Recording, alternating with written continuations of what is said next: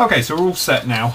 As I say, we've got two ways of doing it. I've already done it on this side, and I've put this panel in here, as you can see, and it's obviously the white on the inside, and it probably is the easiest way to do it. So if I show you what we did here, literally quite roughly we take a square of the card. I'll just take another one, and you want them to be oversized so we can cut them in, because it's obviously better to have too much than too little. So we just got your two pieces just like this, and then basically there's lots of different ways you can do this. The big thing you want to do is to save sort of space is obviously in here we've got the inside of the cargo area is going to come in, so we need it to be sort of roughly in the same. So if you sort of do an imaginary line between obviously this part here and down here, that gives you a nice area. So if you run a file you can see exactly what I mean in there. So it's, where are we? There we go. So you're basically running file, and that way you've got good clearance right the way through, and it's not going to affect it. So if you roughly run it the same, so just for speed, I'm going to just use a touch of super glue here, my oversized pot of it. Okay, so then all we're going to do is just going to run a tiny bit of glue.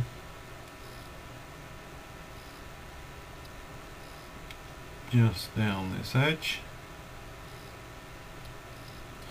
Okay, and then what we'll do is, as I say, we're roughly going to view actually how it is.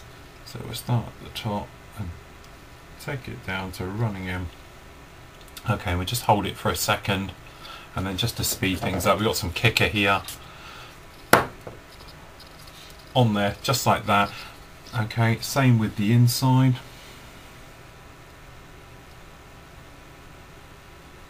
Like that. Okay, then we'll come along and then placing that as in there as well. Now it doesn't matter if you're slightly off, because to be honest we can maneuver it once it's in. It's quite tricky because the other one's in the way now. But there we go, both of those are stuck on. As I say, we've got them at slightly different angles now, but we're going to trim them in so it won't make that much difference, as long as like this one needs to just sit in here a little bit more.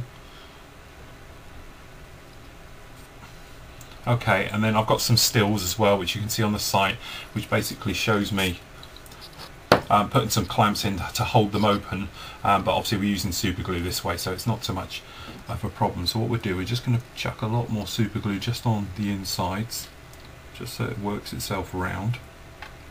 And then if you take a cocktail stick, you can literally just drag that around to help the capillary action of the glue. Just like so, and then quick squirt with a kicker, and there you go. Now obviously this is the quick way of doing it. It's better to use glue, and if you use extra thin, it'll melt it in and help it all go in, and the various other bits and pieces like that. The other one I haven't spoken about is this one at the rear. Now this is a step that basically folds down, so the crews can get access to the engine. They stand actually on it, and it's a step for working on the underside of the engine, because the underside of the engine has got a door that can open up. There again, loads of stills on the site, go and have a look. But the easiest way to do that is to take a slightly thinner piece of the actual plastic card itself. This is a lot more floppy than the other stuff, but it helps to bend to the shape. So what we do, we're roughly going to sort out the shape, so we're not going to go massively over the top, but what we want to do, we want to get roughly the size of it. So you know, there's no rights and wrongs over sizing with this. If you wanted to measure, he's quickly grabbing something with some measurements. You know, we've got about 15 millimeters there by about 21 millimeters across. This way you could either use, say, super glue, as I'm doing here, or literally you could just pop in with some extra thin to put it in. I'll tell you what I'll do, I'll use a little bit of extra thin, and that way you can see both ways of doing it. So all we do, we come along, run extra thin down in amongst all these bits, all the way along that top edge is quite important. As I say, then all we do, we're just going to come along with this one, flat edge, so it sticks to the top. Okay, it's going to go in, and then all we're going to do is push it and hold it with your finger in the shape. So obviously from the inside you've got it like this, Okay, and then just hold it a sec. Obviously if you're using super glue, this would happen quite quick, but this won't take too long, and then what you can do is just pop along with a knife and cut it, but just sticking your finger in there, it'll just hold its shape. But you will have to hold it for a couple of minutes, just to obviously stop it sort of popping back out, otherwise it does have a habit of lifting out, and then you push it back and lifting out, and you end up with little crease marks in it and bits and pieces like this. But this is just a quick way of backfilling that one, because as I say, it is a step. So there isn't a big hole in there or anything else, it's just a nice little gentle curve. Okay, so literally we're just going to hold this for a moment so we're getting this type of effect, and then what we can do, you can come along, I've got my finger in the inside of it now, just with a bit of glue, just to help it out. So I'll just get this one set in position. Okay, so when you're nice and happy, if we start with this inside one first, we'll just grab a knife here. All we're going to do is literally just going to run a knife and just following along that panel, and we can just chop it off, and it's nice and smooth and it's not going to affect anything on the inside, so that's a nice way of doing it. These outer ones obviously have to be a little bit careful because I've only just done these, but if you come along with your scissors to start with, you can just snip away roughly. You don't go in too close because you say you don't want to upset the joins, but you can just take them off roughly.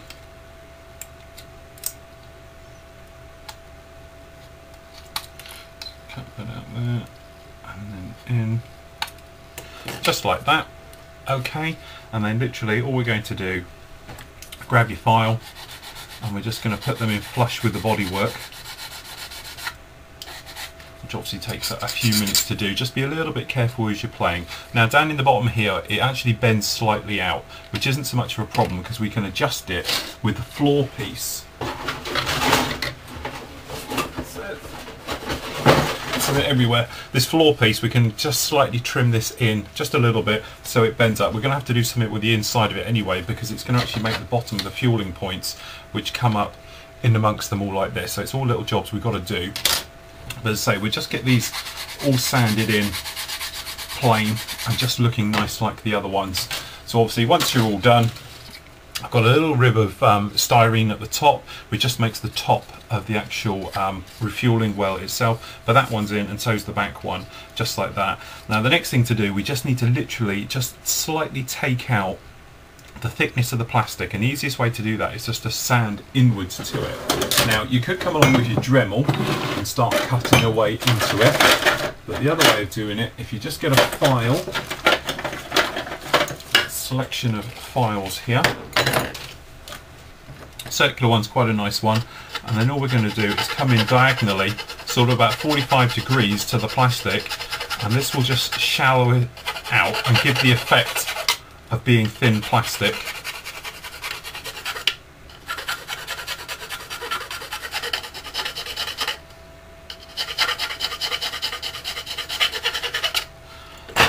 Just like that, and that gives us a sort of thinned out look to it.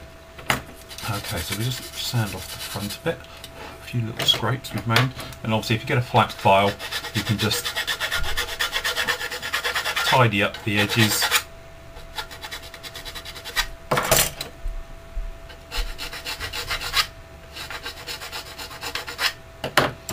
And just these corners.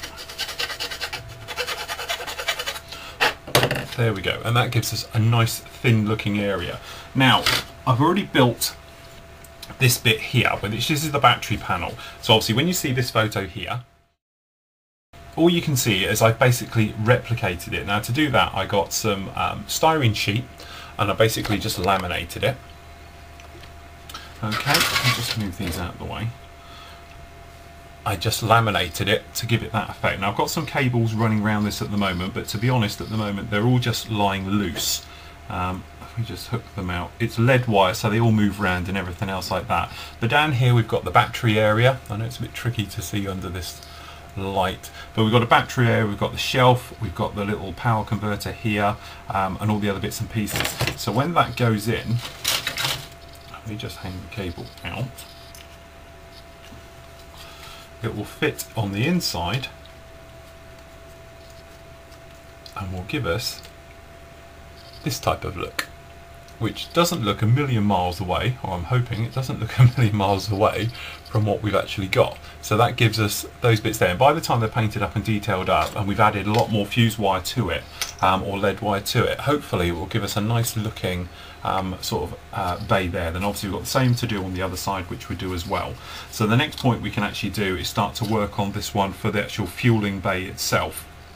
So they're all little bits to do, so I can start on that one in a moment and we'll work through. The other things I've been working on at the same time, which you can prepare yourself and get your bits and pieces ready for it. Obviously with the RAF fleet of helicopters, you've actually got inside here, we've obviously got soundproofing that you'll get on any helicopter, no problem at all.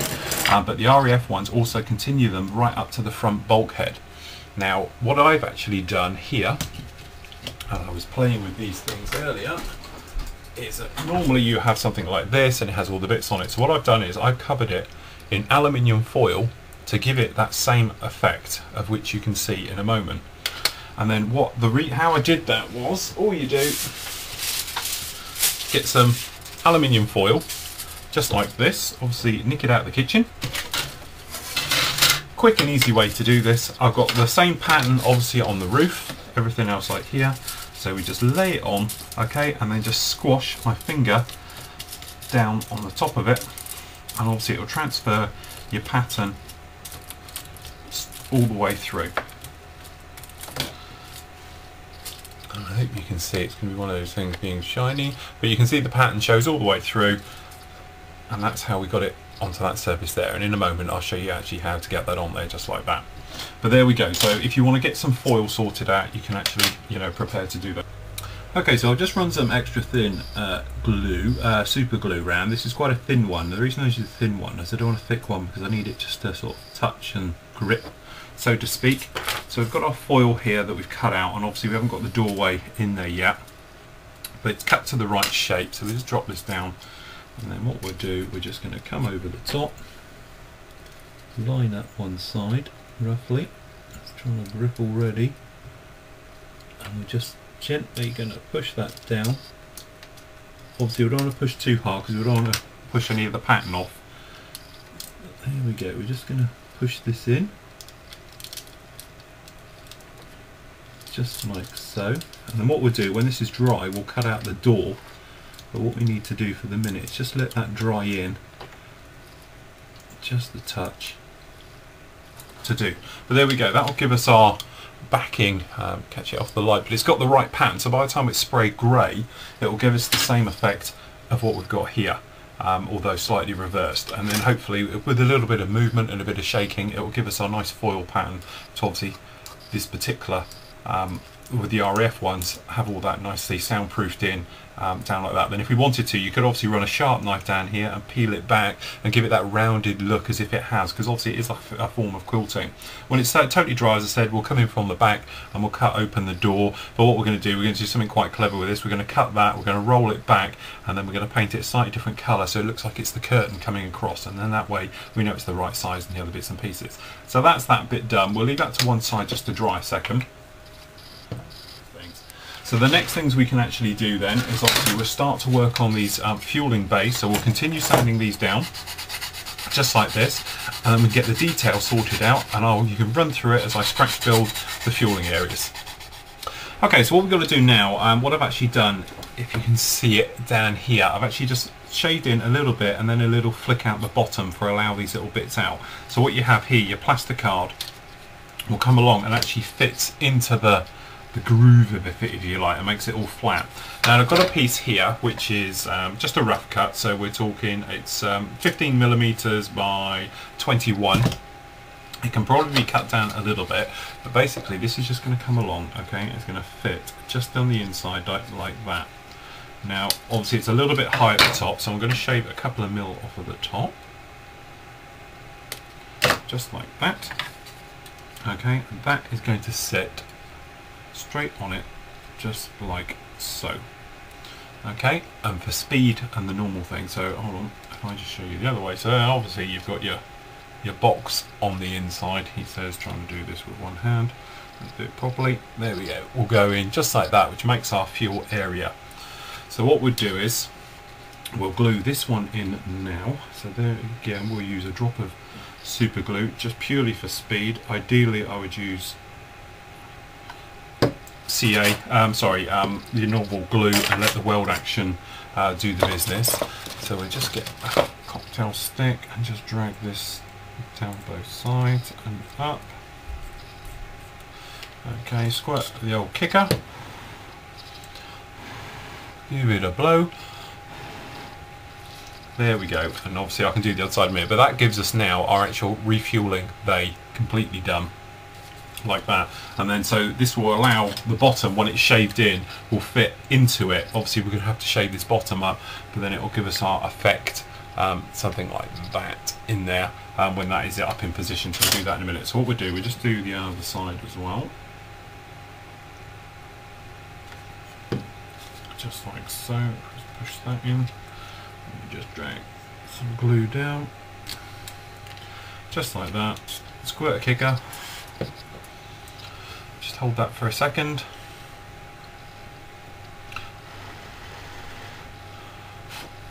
And there we go, that's done. So what you could do now is what I'll do in a moment. We'll just sort of work out how much we've got to take off, and most of it is this front area. You can see it sort of tapers off to one side, so if we just get our sanding stick, we can square it up just a little bit.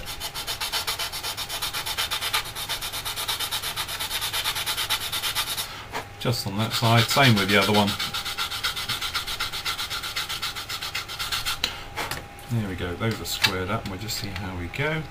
So we have to take just about another millimetre off. Let's use a stronger stick just to speed things up.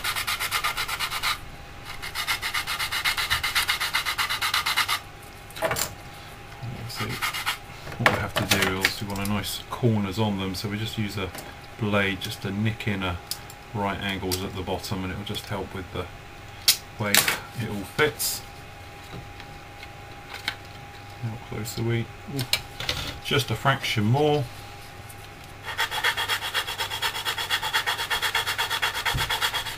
Something like that.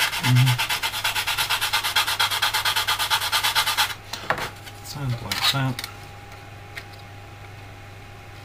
And there we go, with a bit of a squeeze. Just take a tiny bit off this front edge. This is what it's all about. Just do a little bit at a time, and then that way, because you don't want to overshoot and end up taking too much, because if you take too much, you end up all types of trouble then. There we go, that is all going to fit, hopefully, very nicely. And actually it's not a bad fit underneath. I can just hold it there for a sec, and that's what we're going to get on the inside, this thing here. So by the time we put the fueling bay in, we're going to have to play with this a little bit, to make this a little bit smaller, to give us our sort of effect. I've got my drawings here a bit. Let's bring you out a bit.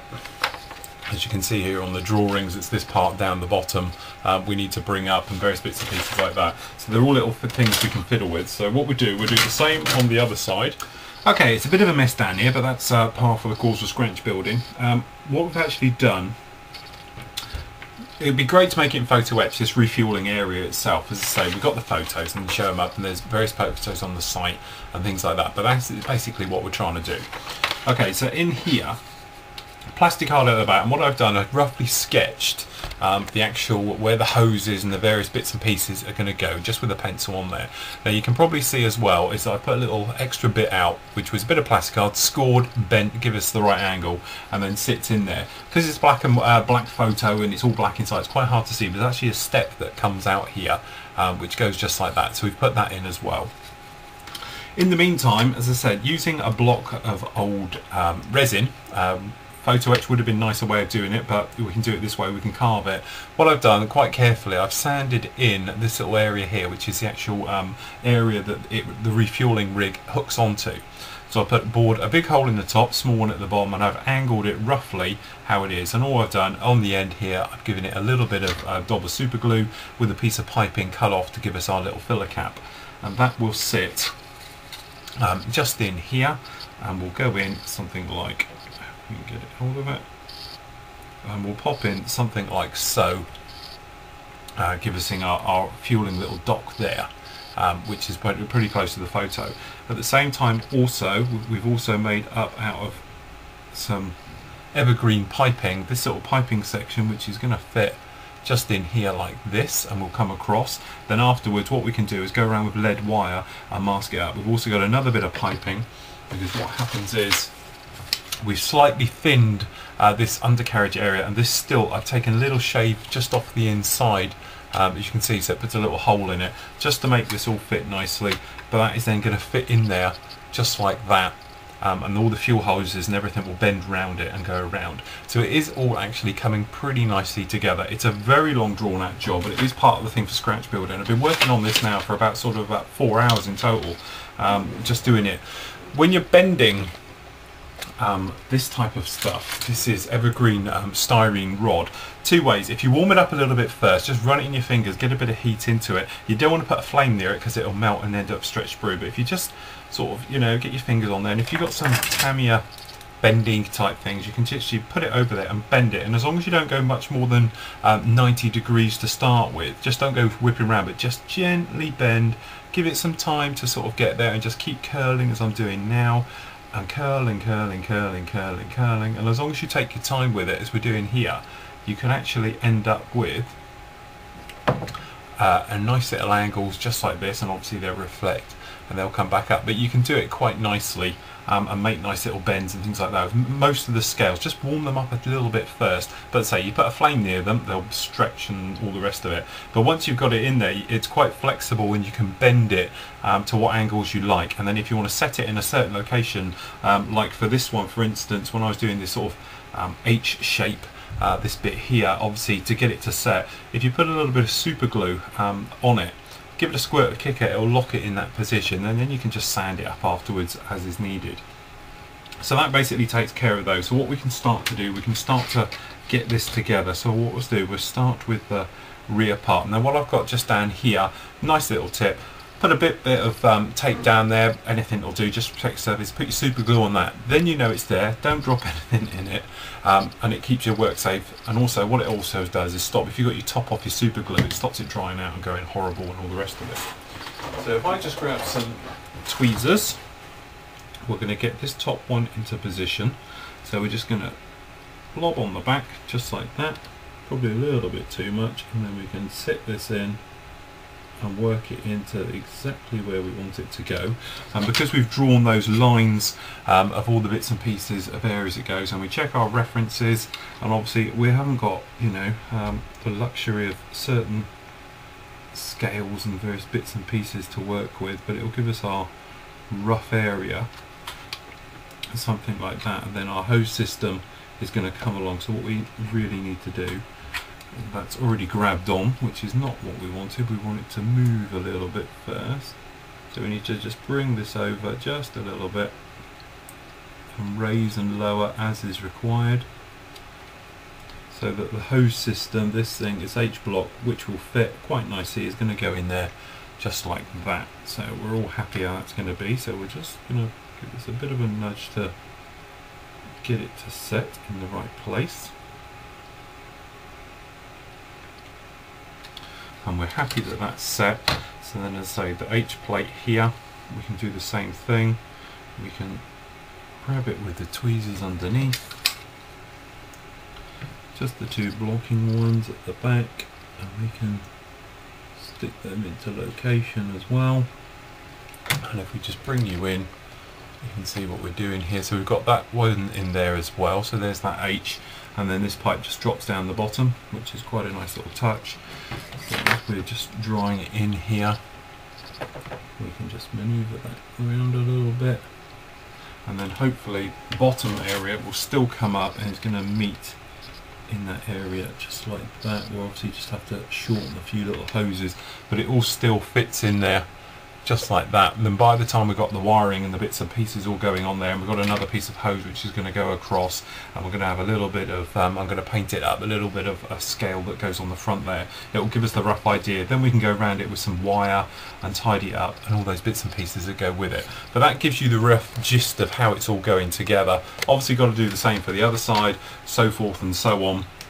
But as I say, it's getting there. It's one of those things. You could go around measuring it, but you're probably going to be a little bit off, so it's better to sort of go in there, test fit it, too short, too long, you can recut, make your joins, and away you go. Keep your references nice and handy. You can print them off the site, off the disc if you've got it on the disc, and they're all on those something like 130 reference photos we've got of this bird now, so it's going quite nicely. So I'm going to carry on getting that in there and start to play with some more lead wire, and getting that roughly into position. As I say, you've got various thicknesses of the lead wire, which is quite nice because we can poke it through the hole, glue it on the back side, get it glued into position, and then you can then bend it, pull it, put it in, and then obviously you can then set it exactly how you want it. And obviously in this case there's a lot of golds and brass colours in there, and there's bits of greens as well, and then we can go around and make all these colours up as we go and then paint it in, and I think it'll really all just bring it to life and give it a sort of a nice look to it all. But it's one of those jobs that's probably not coming to life yet, but by the time it's got some paint in there it'll really jump out and we'll be away. Okay, so we're getting quite inundated down here with all the mess, so we're going to have a nice clear up. But as I say, here we go. This is where we're to at the moment. There's the refueling area just like that, so we've got some lead wire going in there at the moment. Obviously this long one down here needs to be bent in down to this side, and then will be feathered in, and there's lots of other little wires to go in, but because they're wire colour I'm going to put them after it's been painted. So that's basically all we can do. I've just got one more hose then to go across on this H shape that goes across, and then it steps this little bend that goes over before it goes in this side, but that's really what we can do from there. The other thing I've been working on at the same time is obviously the panels which are going to be sitting on here that we've actually taken off. Obviously what we need to do is thin them slightly down each side, because obviously the width of the plastic arm that goes in to make them fit, but also from the scale effect these things are very, very thick. So what we've got here, I'm a little bit way through it as well, we've got a door just done like that, then I've been doing it with the Dremel to start with, and now I'm basically just finishing it off with some files, obviously starting with quite a coarse one. I'm working my way through different grades. I'm just basically polishing it up now because it's a lot thinner than the original. If you see it, if I bring you in, you can see obviously with the difference here. We've obviously got the thin thick original there on your right compared to the thin one, and then once we're all done, hopefully this one will be thinned out a little bit as well. It'll fit on here with a hatch in the up position, and we're done and dusted for that little area. So as I say, a few little bits to go on there, but for the moment I'm quite happy with the way it is. I'll just get that last pipe in and then we go on. So the next thing we can do, he says, having a quick mechanic look for it, is to finish up these cockpit areas. So as I say, super glued this bit on there now. It's all now totally dry. So what we can do, we'll just get our knife. We know the curtain will then go over to obviously this side, so we need to cut this one. So as long as you push upwards, I'll just bring you out a bit. So when you're cutting, I want to go upwards and push it up. That way it'll cut against the side there. And same on the other side. Here we go. That can go up, and then what we'll do, we're going to fold that round. And there we go, that's our rear compartment. Obviously, say it's a bit shiny at the moment, but it's a very fast, quick way of doing that. And then obviously when we come together with the other bits and pieces, actual flooring area here, then obviously this will sit in, and it's got the right pattern and all the bits and pieces, and obviously it'll be done grey, and by the time we've got a curtain and the other bits as well. So we've got to do the same bit of soundproofing between the two parts. With the kit part itself, it comes with them and it shows you a little bit of instrument panels, circuit breakers and things between the two, the front cabin and obviously the main cabin. That have to be soundproofed as well, so we do it exactly the same way with the foil, with the print, and then when it's oversprayed we'll all be okay. So we'll have a bit of a clear up and we can get these bits done.